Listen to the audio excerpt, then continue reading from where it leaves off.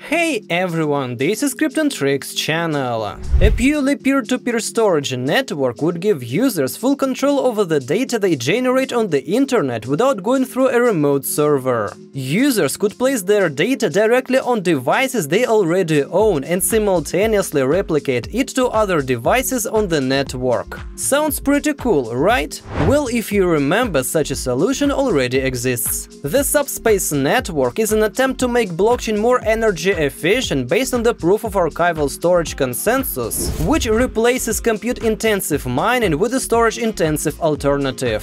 With the Subspace blockchain, farmers maintain neither state nor history while retaining the security properties and advantages of full-node decentralization.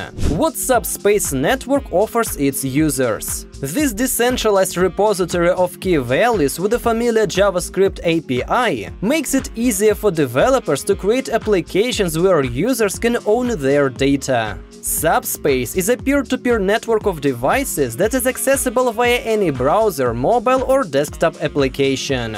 Data is replicated and encrypted in a cryptographically secure way, then distributed across multiple devices with verifiable proof of replication. Hosts provide free space to the network in exchange for regular allocation of subspace tokens. These agreements are encoded as smart contracts in a distributed ledger protected by the Proof-of-Archival-Storage consensus. Subspace aims to become a simpler design of a decentralized data storage network, focused on convenience for developers and aimed at mass adoption by end users. At its core, Subspace is a decentralized database massively divided into a network of devices with internet access, which can include mobile phones, tablets, desktop computers and traditional servers. So as an end user, you get full control over your data and unprecedented access to it. Everything can be accessed from anywhere using most modern devices. Wonder how such a thing can work? Well, let's have a look.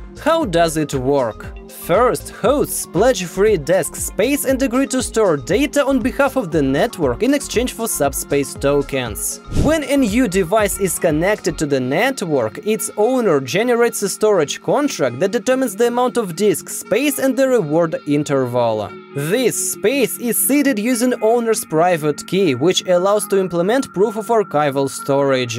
This consensus protocol is embedded in the storage contract, which is independently placed on the database and transmitted to validators for confirmation and inclusion as a transaction in the next block of the ledger. After publication, the host will broadcast its availability, sending out a joint message to the nearest neighbors that refer to the transaction. As the joint message spreads across the network, each node adds a node to a local hash table in memory that keeps track of the current state of all nodes in the network. As hosts exit the network and reconnect, their accumulated time is adjusted. If the nodes remain offline for a time exceeding their contract interval, they're automatically excluded from the pool of participants. The main idea is very elegant, and it is really interesting seeing brought to life. Now, the most often brought up concern I have seen is security. It is understandable, there have been several big hacks this year.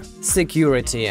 However, on this front, the subspace surprises quite a bit. The integrity of the network is built on the premise that random interaction ultimately leads to a consistent and uniform distribution of records. In order for this to work, each node must know about a significant part of the other nodes in the network and use the algorithm to search for other nodes when writing, replicating or balancing records. While the network is small, it is quite realistic for each node to eventually maintain a consistent picture of the entire network. As the network grows, it will be possible to divide the network into clusters, with each node knowing more about the clusters located closer to it and less about the ones located further away. To put it simply, no single node will be able to access the full network, and thus the security will be maintained. Again, pretty elegant. Conclusion.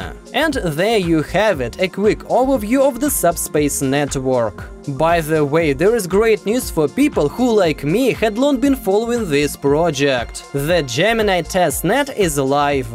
I will go into more detail about it in the next video, so stay tuned. Please subscribe, like and share this video if you think anyone could get value from it. Good luck, guys, bye!